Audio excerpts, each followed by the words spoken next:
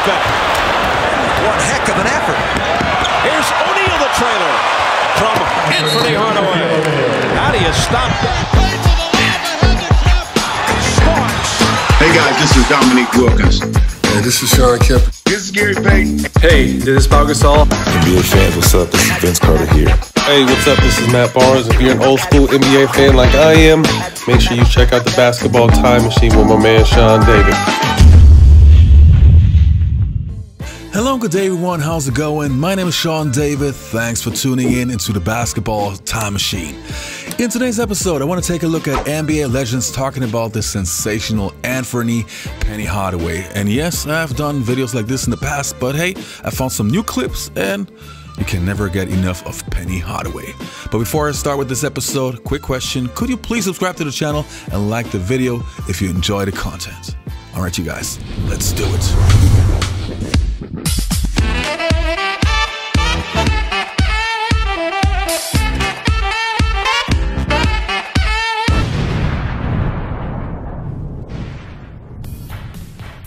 Now the first player's opinion that I want to take a look at is his former teammate, Brian Shaw, who played alongside Penny when they were both playing for the Orlando Magic. Let's take a look. I think Penny Hardaway would have been in the discussion, especially if he would have had a long career, 15 to 18 years in the NBA. I think he'd be in the discussion about being the GOAT. He was that talented. He was 6'8". He could post up. He could shoot threes. He could handle the ball. He was one of the best passers that the league has ever seen. He had a super high basketball IQ, and anybody who played against him, from Jordan to Kobe and anybody else, would tell you the same thing. I mean, it's just unfortunate that he had the injury and never got well enough because he came back. He wanted to play so bad, came back way too early, and it never got right. It's also unfortunate that the players of today didn't really get a chance to really see him.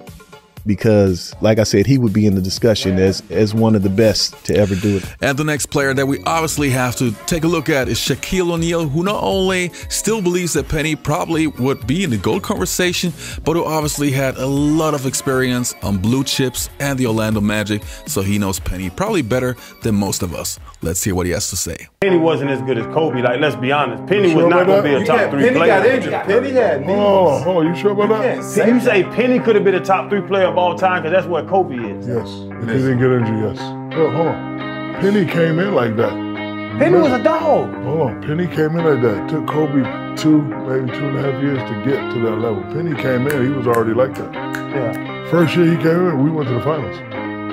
Penny was cold, and that's why I always tell people he was Kobe before Kobe. People give me flack like that, say he couldn't have turned out, but if he wouldn't have got injured, he'd definitely be up there. Definitely. Hey, Penny was a cold cat, you know it.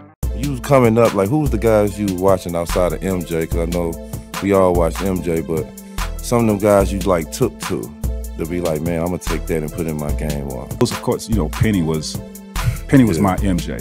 Yeah. And that Penny in his prime years, I don't even know if he really reached his prime years. His earlier years, he was so dominant. He was so good, bro. Crazy. So good. Crazy. You know what I mean? It's crazy. How they fit in right away as soon as he got in. Wow. He was an all-star right away. He was wow. Yeah. Smooth. Yeah. Cerebral. You know what I'm saying? Just he had it all, bro. Can facilitate. I was like, ooh.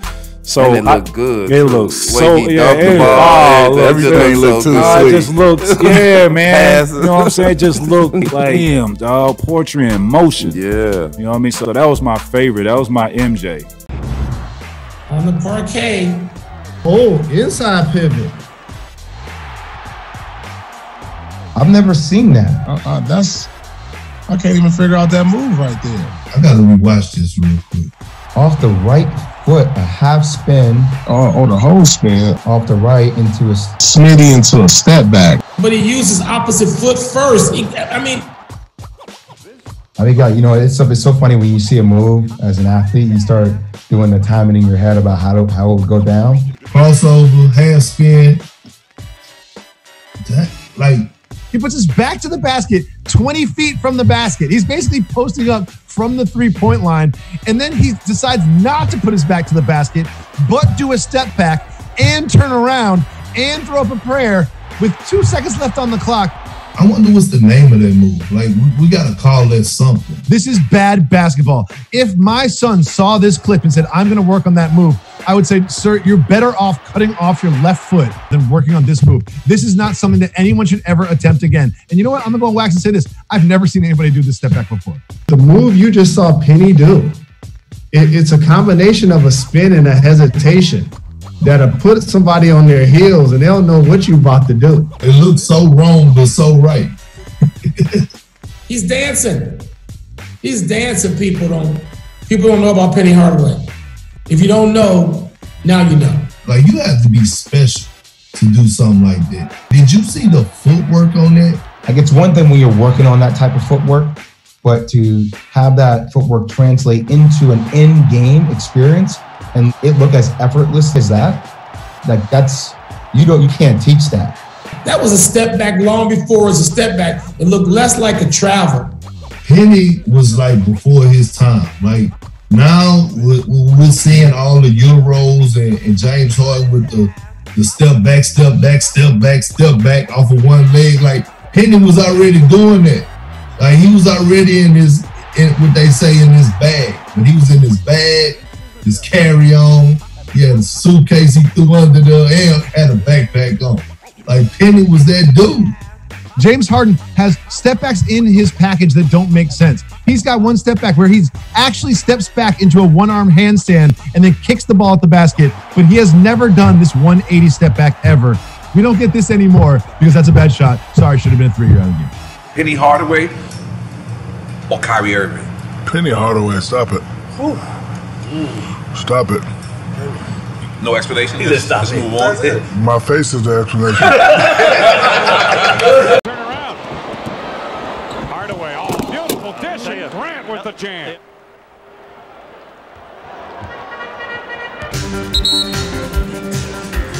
Anfernee Hardaway, after a steal, goes down and wraps it around and just finds a wide open Nick Anderson. Dribbles between two defenders. He was a lot of people's favorite players. He was, like, for a while, it was, for us, when you talk about the most popular players, it was Michael Jordan, then Penny Hardaway. Like, everybody had those pennies too. Like, the next shoe that was in line was pennies. I used to wear the Penny Hardaways all day when I was in college. And they went with my college uniform with Kansas. I had the blue and white ones. Oh my gosh. Penny Hardaway has the most underrated run of signature shoes in the history of signature shoes. Go ahead. He will go shoe for shoe against every single person in the world except for Michael Jordan. There's not another NBA athlete with the consistency, with the volume, and with the impact and the long tail. People are still wearing foam posits. I would be wearing foam posits right now if I can afford them, and I'm on television and I can't afford them. In a league where Michael Jordan had Air Jordan and Jumpman, Penny still was able to have a little Penny imprint and be successful. With Nike, with Penny Hardaway, and with Chris Rock. I think a lot of people remember Little Penny as a puppet, but Little Penny was not a puppet. Little Penny was Chris Rock, one of the greatest stand-up comedians to ever hold a microphone. Oh my gosh. Those were the best commercials ever. I'm telling you, I was in love with Penny. From a culture perspective, I can see, it's my nerdy side coming out though. I saw like brands start to pivot on how they created content, which is pretty cool. They started to create content based off personalities for culture, which I like.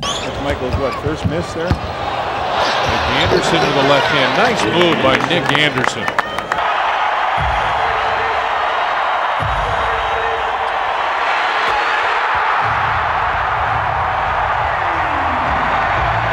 So I think the next time he sees the basket. Hardaway, beautiful reverse. Remaining in the fourth quarter. Hardaway. Penny Hardaway to the reverse He has 13 points. You know, I said it countless times before. Penny Hardaway, to me, is not only one of my favorite players of all time, but I think he was once in a decade player. He was sensational in the complete package. You had a great shooter, you had a sensational passer, basketball IQ was off the charts, and he would lead by example. Like, he could do whatever your team needed in order to win. And that's a quality that not too many players have, not even that many superstars. So Penny Hardaway, in my books, yes, I agree, he could have been one of the greatest, not in the GOAT conversation, but definitely one of the greatest players of all time.